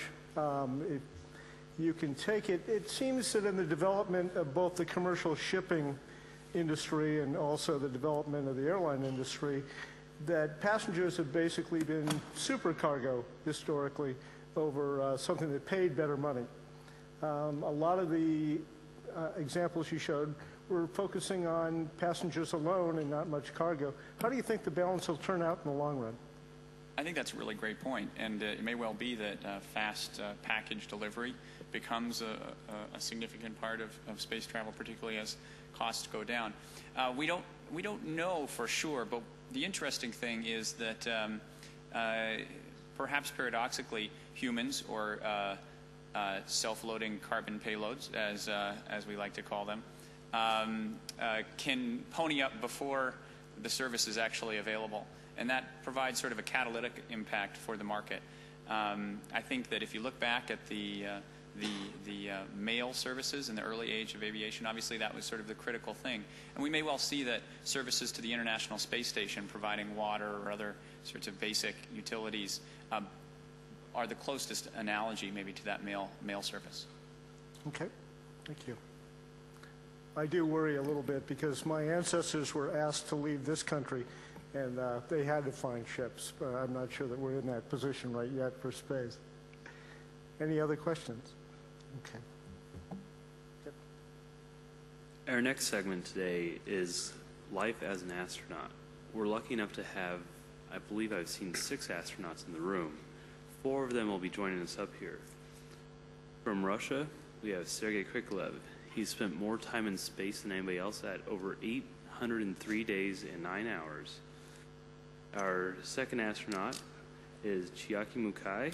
She was the first woman astronaut from Japan. She was also the first Japanese citizen to fly twice. Third is Jean-Francois Clairvoy.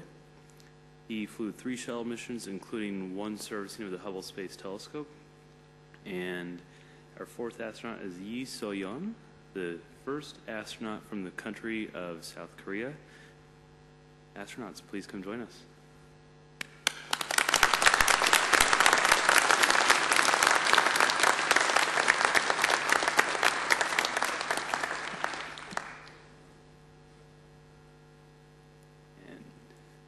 As they take their seats, we're going to ask each of you to maybe take about 1 minute to 2 minutes to introduce yourself to us so we all know a little bit more about you, and then we're going to open up to questions for everybody who's up here on the stage right now. So, Sergei, if you'd like to start since you're on the end. And to talk about missions, I'm afraid it takes too much time. So, just briefly, I can say that my first flight was almost 20 years ago. We started to fly on Mir Station. It was Expedition 4 on Mir Station, year 1988. It was a very interesting flight because for me it was first flight, and then it was international mission. When beginning of our flight, when we switched with Expedition 3, we had joined Soviet-French expedition with Jean-Luc Chrétien. And then we stayed for several months more doing our job on long-duration mission. My second flight was planned as Expedition 9 mission on Mir Station. and it happened to be Expedition 9 and 10 in one flight. So it was long duration flight, little more than 10 months. My third flight was also very interesting for me because I already knew Russian hardware, Russian space program very well and spent more than 15 months in space. My third flight was a shuttle mission when I was assigned to be first Russian to fly on shuttle. And my partner Volodya Titov and I, we spent more than a year on the training for shuttle mission. And it was a very nice experience also. Fourth flight was first assembly mission when decisions were made to build the station, and I was on the crew that put first two pieces of International Space Station together. And Bob Caban and I opened the hatch for the first time and together float into the station. It was a very interesting flight and very good memory. And actually this year we are going to celebrate 10 years of this flight. Fifth flight was very interesting again because it was Expedition 1, first long duration mission on ISS. And most recent flight was Expedition 11 on ISS. I was still in flight about 3 years ago. And the next one? See, we a little bit superstition in our business, so I would prefer to tell about next mission when I return back.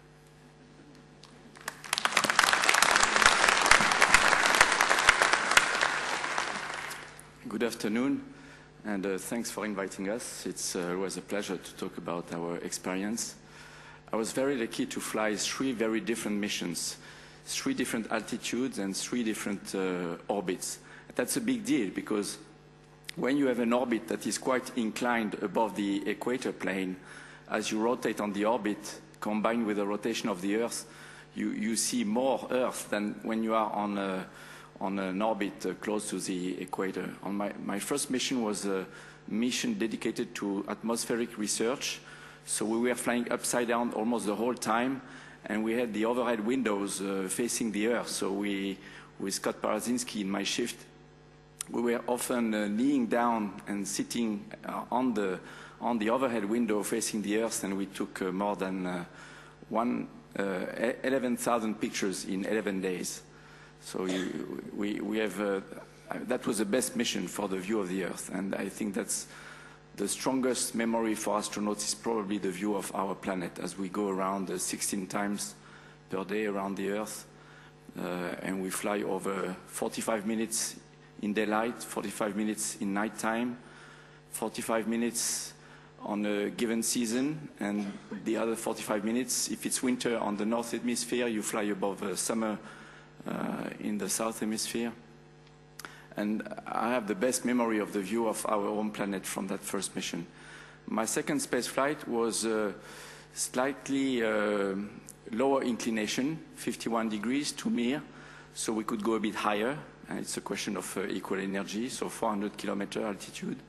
And that was a very memorable mission on the human aspect. I mean, going to a station where you know the people are counting on you to bring food, to bring equipment so that they can keep living and working on board is great. And we had a superb 5 days docked together, 10 of us.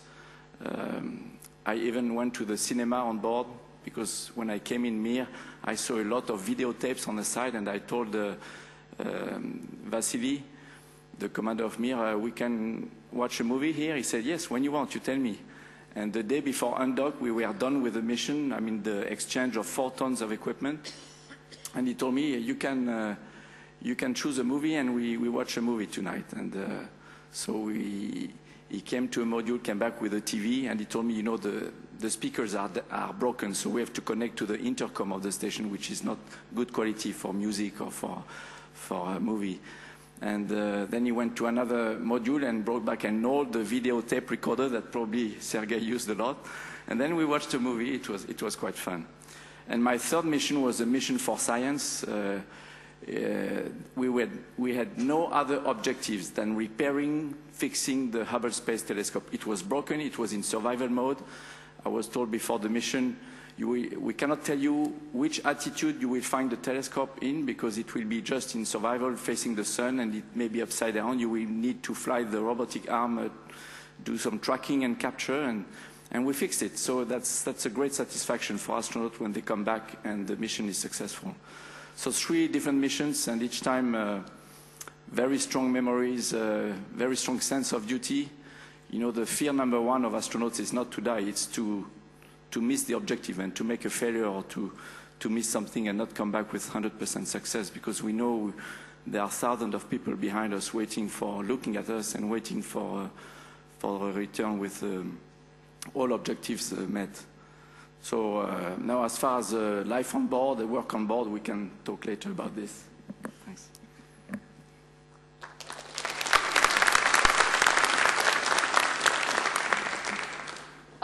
Good afternoon, everyone.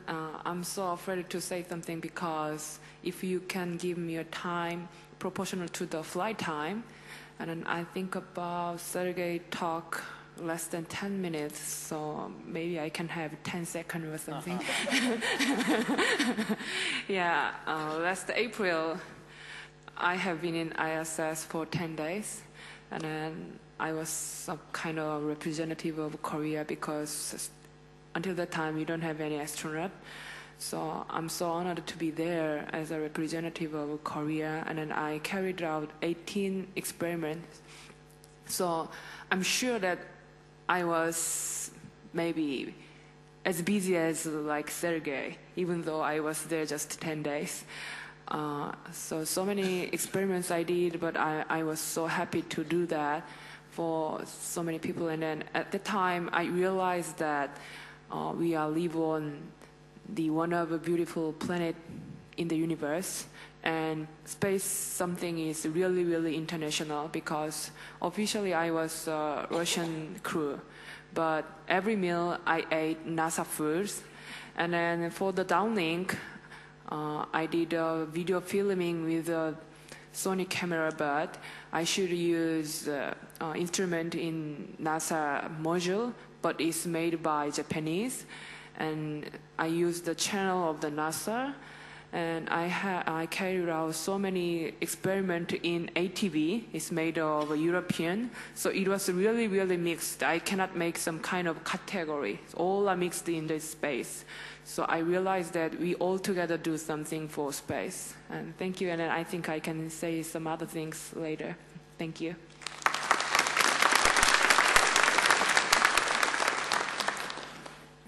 Good afternoon, everybody, and thank you for your invitation. My name is Chiaki Mukai from Japanese Space Agency, and I flew 2 times in the Space Shuttle program, and also I worked as a backup crew 2 times. And all of the missions are space life science, space laboratory type of mission. And my last assignment from NASA was the Deputy Mission Scientist for STS-107, Columbia. The experiment went very well. Unfortunately, the Columbia didn't come back. But anyhow, I have been fascinated by utilizing the space environment, which is a microgravity environment, for many experiments. And also, the reason why I wanted to be an astronaut, I wanted to go to space, was that I really wanted to see our home planet by my naked eyes. And also, since my background is medicine, I'm very much interested in the physiology and also the any kind of utilization programs, including education, etc. So my first flight was back in 1994, called International Microgravity, the second mission, which has around 100 experiments on board, quite a lot of international experiments working together. And the second mission was with Senator John Glenn, and also the first Spanish astronaut, Pedro Duque.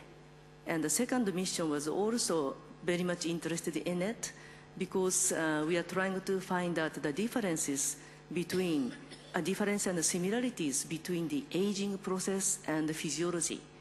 So I think I'm still fascinated by quite a lot of possibilities which gives us from the space environment. So that's why I'm very happy to be working for this program. Thank you.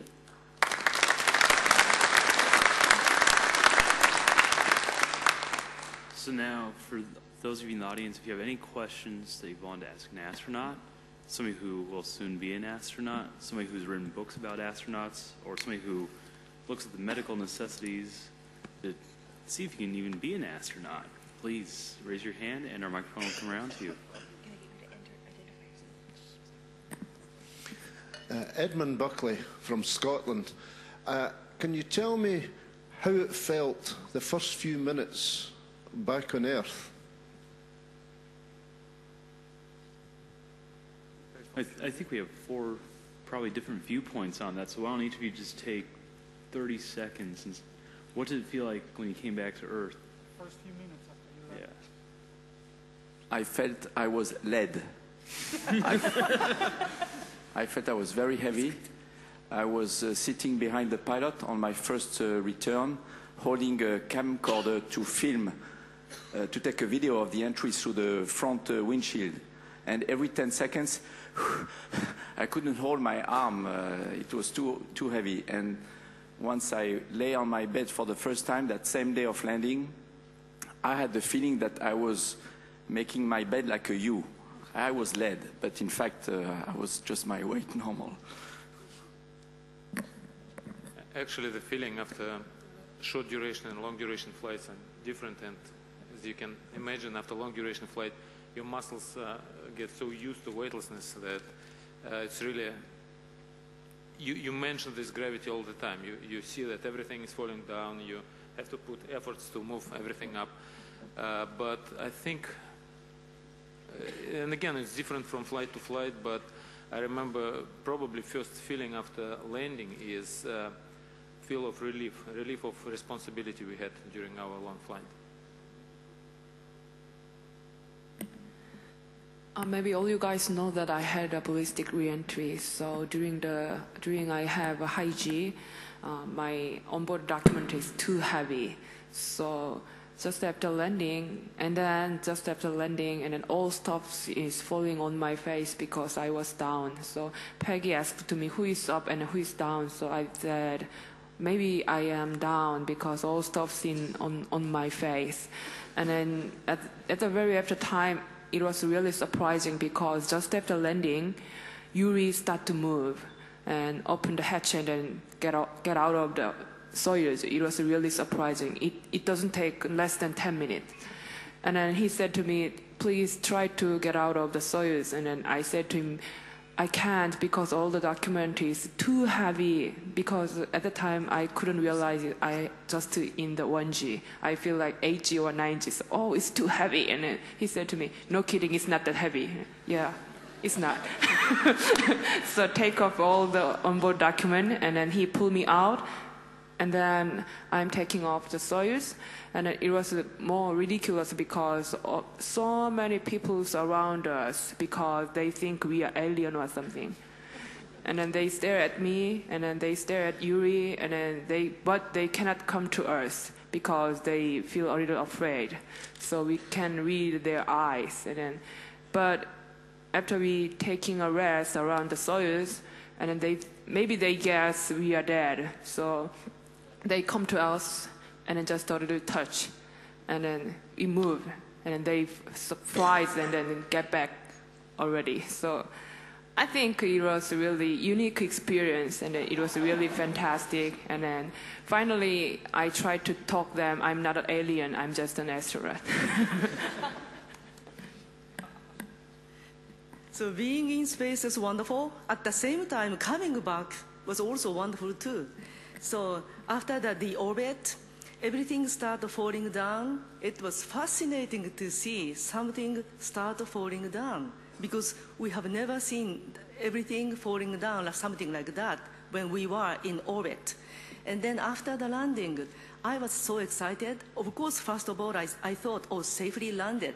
Oh, I did it. This is my day, or something like that, I felt.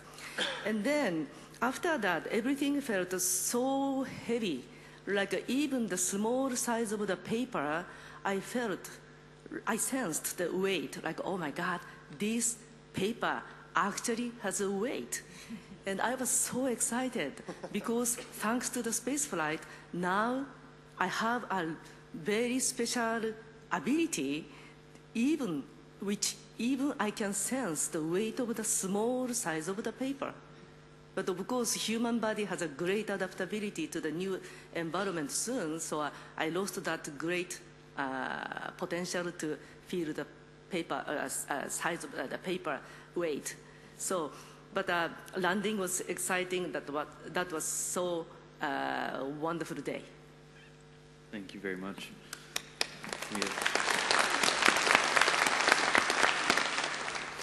Hi, my name is Christopher Lowe. I'm from England. Like many others, I'm sure, I'd like to be sitting where you are in a few years' time. My question to all of you, again, is before your first flight, if you'd have been told it was only going to be a one-way ticket, would you still have gone? What if it's one-way ticket? Oh, I guess it's easy to.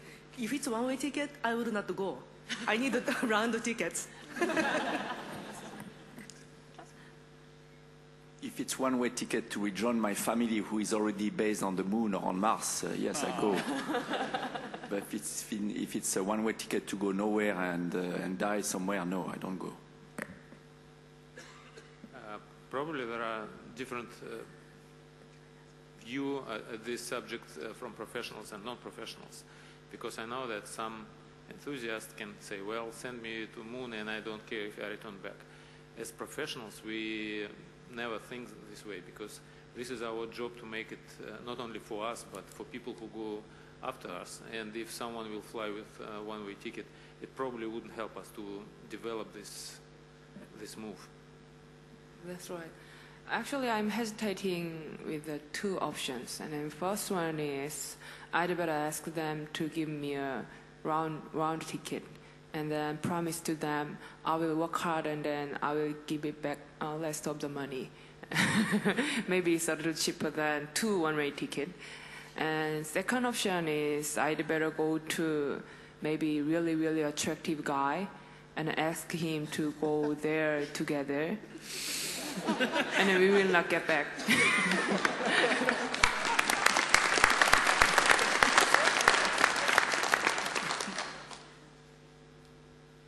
Hello, my name is Sanjay Som from Geneva, Switzerland. My question is to Jean-François Clairvoy.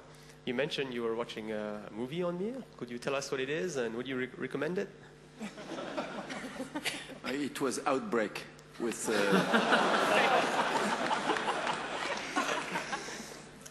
And it was dubbed in Russian, but very hard to understand through the speakers, so I could read the English subtitles. I have a question for the panel over here, as long as we're on the topic of movies. Have any of you watched Star Wars in Space? No, but I would take the DVD if I was going for a long duration mission, yes. Okay, good. More from the audience? Yeah, hello. My name's Yolanta Edwards.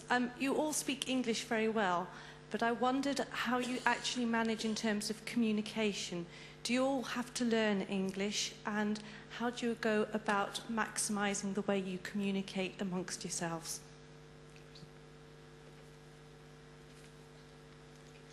Okay, actually, my experience to fly on my first, as I said, international flight was flying with French cosmonaut, and he had to learn Russian language, and he spoke very well in Russian. My second flight was with British astronaut, and in the middle of the flight, Austrian astronaut came. So I would like to learn all languages of people I flew with, but unfortunately, in this case, I wouldn't have any time for training for spaceflight. So I think the tradition we had before was that hosting country will teach guests with their language.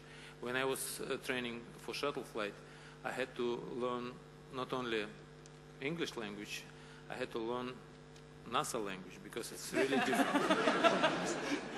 I remember surprise of my friend when they came to Russia and saw a book of acronyms, not book, several pages of acronyms we use in our program.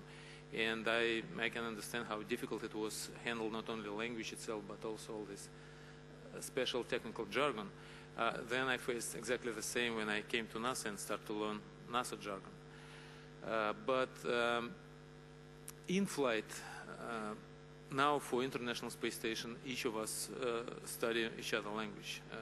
Americans study Russian language, we study English language. And among ourselves, of course, no one is perfect in each other language, but as a crew, I think we're close to be bilingual. So if ground tell us something and through static and noise on the station, we can't understand something in foreign language, then your partner will help you. And vice versa, if someone was told from Russian mission control and he did not understand, I can explain it to him. So as a crew, we were almost bilingual, but among ourselves, we spoke, we had another jargon word to speak Runglish, mixture of Russian and English language, and if I cannot find good word in English, then I can say Russian and my partner will understand, and vice versa. So we spoke a mixture of languages. And if you are not neither Russian, neither American, then you need to be trilingual. Actually, in Europe, the position is very simple. English is a must in the astronaut selection, and once you are selected, you need to learn the other language. You need to learn both Russian and English well. All European astronauts master English and Russian because the only seats that are available for European astronauts to go in space today are either a seat on the space shuttle or a seat on the Soyuz. Yes, at the very first time I think it's unfair because we had 36,000 candidates that want to be an astronaut in Korea. And then in the middle of the test, we had an English exam and an English interview. So some of the candidates complain about that. Speaking English is really independent of the space flight. But our committee said to us, we had arranged to go to the space with the Russian Soyuz.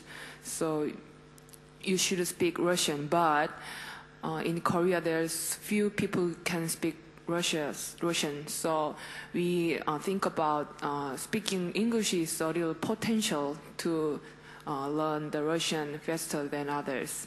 So we should speak English well. But right now, I think it's also a very good chance because to fly to space, I should learn Russian.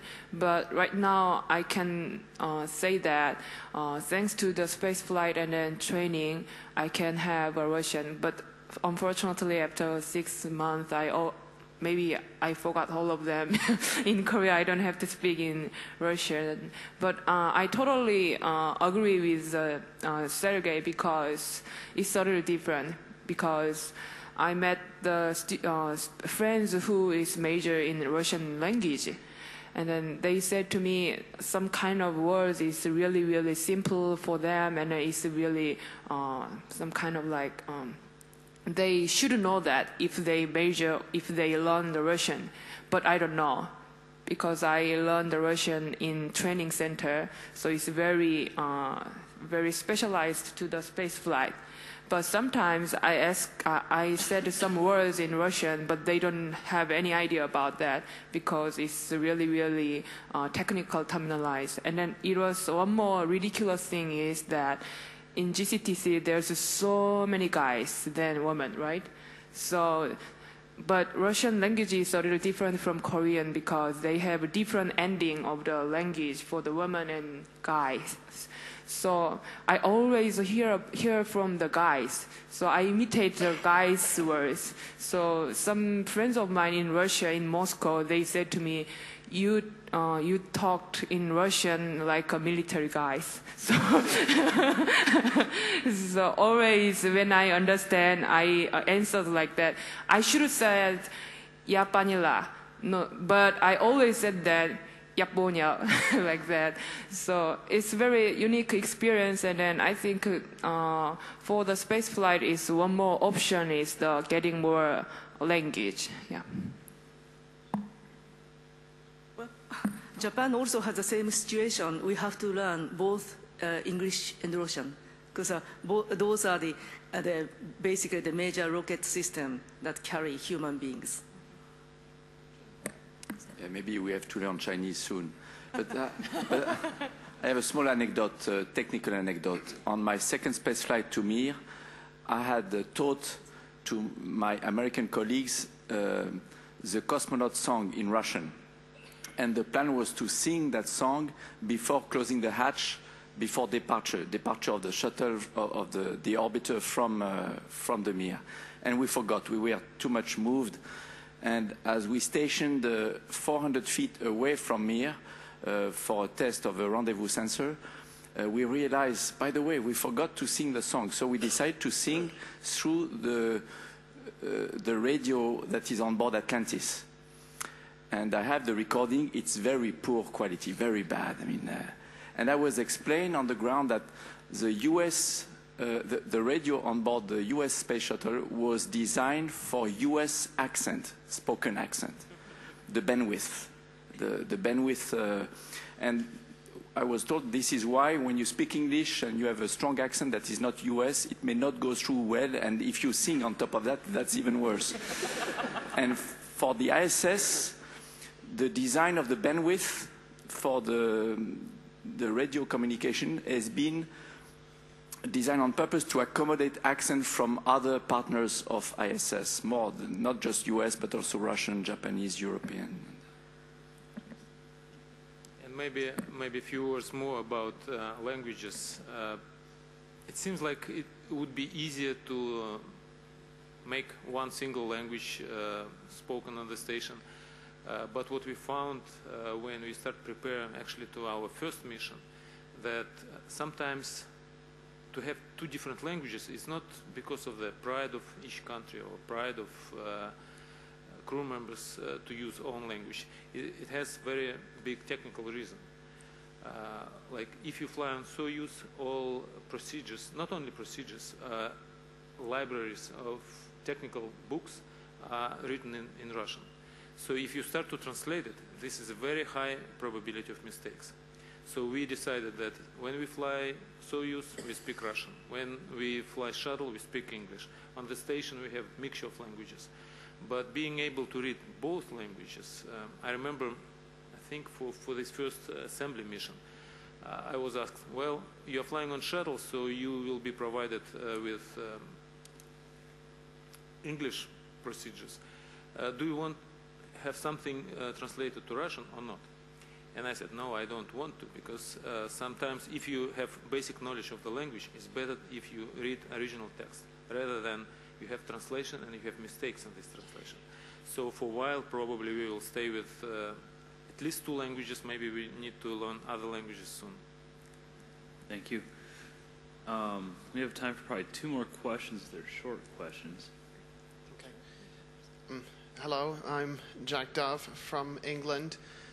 My question is, with the short amount of time Virgin Galactic will offer during flights for weightlessness, 5 or 6 minutes, and it's, I've seen in many ways astronauts enjoy zero-G doing aerobatics or looking out the window. I mean, do the couple who plan to celebrate their honeymoon in space, will they be driven? Will they be driven by? Do you feel you'll be driven by the clock in any way, or do you already feel or do you already have some way planned out to enjoy the zero gravity, or do you feel to just I think we're getting the general gist. Yes.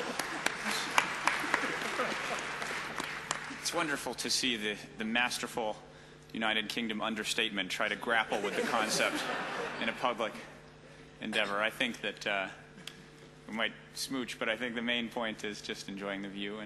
But my wife can provide her own answer.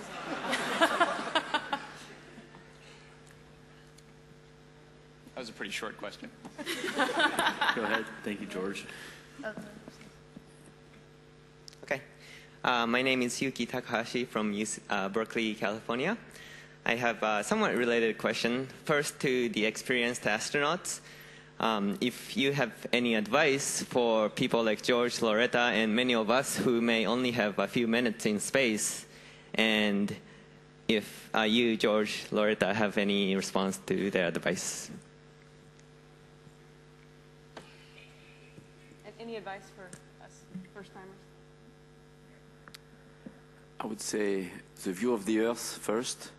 Take pictures and video, because that's the only thing that remains after to share with friends or to remember.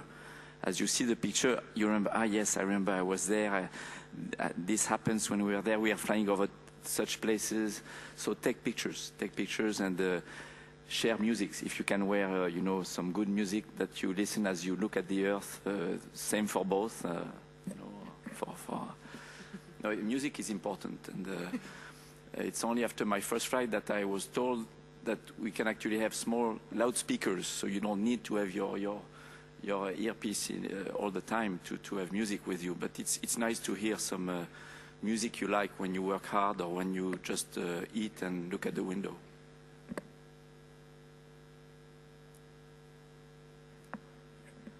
My advice would be try to enjoy the flight, and actually remember that the excitement starts not when weightlessness starts. It starts long before you take off the ground. So try to enjoy everything, including training, preparation to the flight, and flight itself, of course. My recommendation is to feel gravity. Actually, in space, no gravity, and then come back, gravity. So that is the one that, of course, other than you can see the beautiful home planet. So the gravity issue and also the CD, the Earth, is the one that I really would like to recommend. Yeah, okay. I totally agree with Jean-Francis, because all the instructors said to me, don't be shy to ask to take a photo to other astronauts. But actually, in ISS, sometimes I'm hesitate to ask other people to take a photo of me because they look so busy. But until now, I regret sometimes because I should have taken a photo in some place. But at the time, I'm afraid to ask because they look so busy. But I should ask because I should have that photo. So please, I don't think it will not be a reason to fight each other. So please ask anytime if you want to make a memory, you should take a photo. Thank you. Maybe one more thing is take a small radio recorder, MP3 recorder, and keep it recording on all the time and talk. Express yourself also verbally as you are experiencing this flight and from the launch, like Sergei says, because the sense of power when you launch is a strong feeling. Maybe not as strong for suborbital that orbital, but when the rocket engine will ignite, you will feel it, and you should say you should say something and record it. That's great. Thank you very much. We'll do one last question. There's somebody sitting down way in the back. The person just raised his hand. I've seen you raise your hand about 5 times, and they never got back to you. So we're going to take that, and I believe there's another plenary session right after this in here, so we're going to have to wrap up.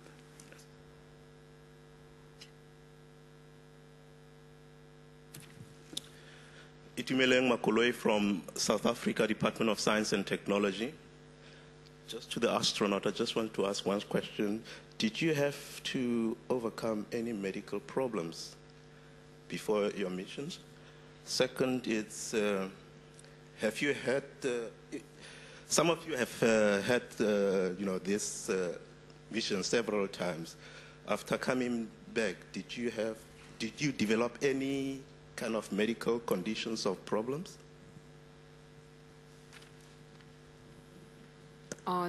during the selection process of the first Korean astronaut, we should have so many medical examination before select final people. And then at the time, I realized that in the world, wow, there is maybe over 30 or 50 medical examinations. So at the time, some doctors said to the candidate, it's really, really okay, but it's maybe will be a problem for the space flight. The kind of comment they said to some of the candidate. And then sometimes they said to me, it will not be any problem for the space flight or for your normal life, but you have some kind of like defect on your some kind of place.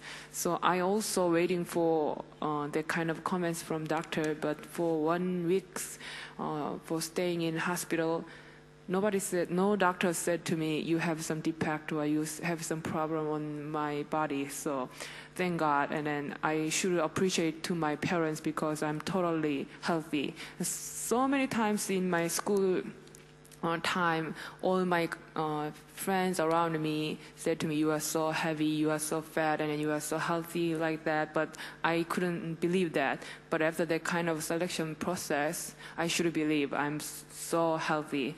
And then I have one more weird medical problem in my mind or in my body, because whenever I went to the hiking with my friends and then camping, I have no motion sickness in my bus and then train. But whenever I have a business trip, I always have a motion sickness in airplane, in train, in bus. So actually when I had a motion sickness test in GCTC, all the doctors said to me, it's maybe will be a problem for your space flight because you are so weak in a motion sickness.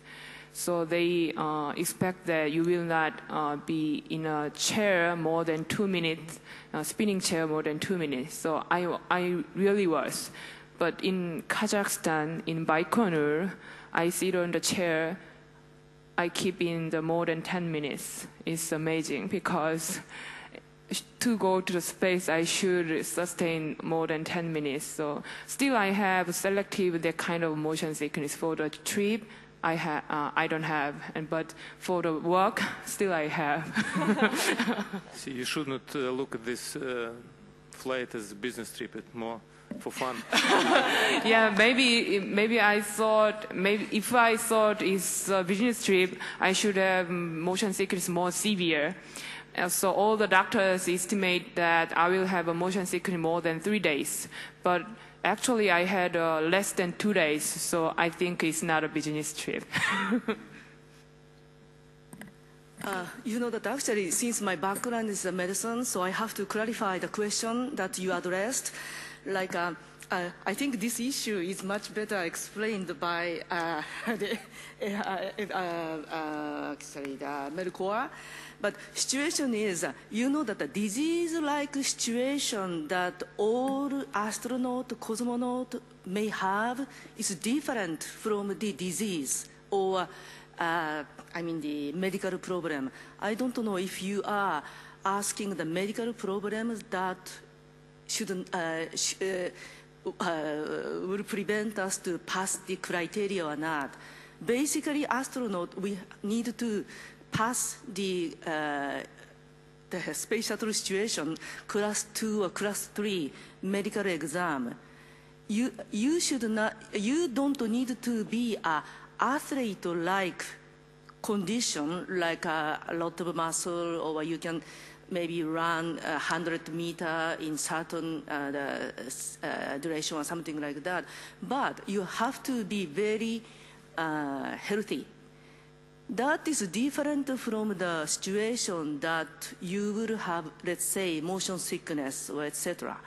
Because motion sickness used to be said motion sickness, now it's said space adaptation syndrome. Like, for example, everybody, even if you say, I don't have jet lag, if we examine your body system, temperature, is different, and also everybody should have some jet lag, more or less. Same, we are adapting to the Earth environment, so if we are launched in the different environment, our body needs to acclimate ourselves. So during that adaptation duration, it may develop some of the disease-like conditions, but it's not necessarily called it's a medical problem. So that's the situation I really would like to clarify. Thank you. I think you can add more since. Oh yeah, yes. We do have to wrap up here, but I'd like to thank the audience for coming and thank you for the questions that you've asked our panelists, and thank you to Richard Brooke, who has put together this panel and is joining us again. Thank you very much for bringing everyone together.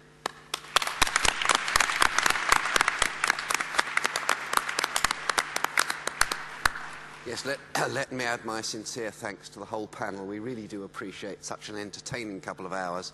You've done us proud. Thank you.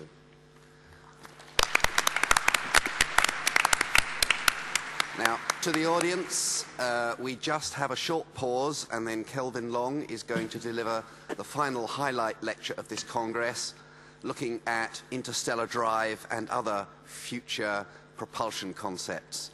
So hold on for just a moment or two. And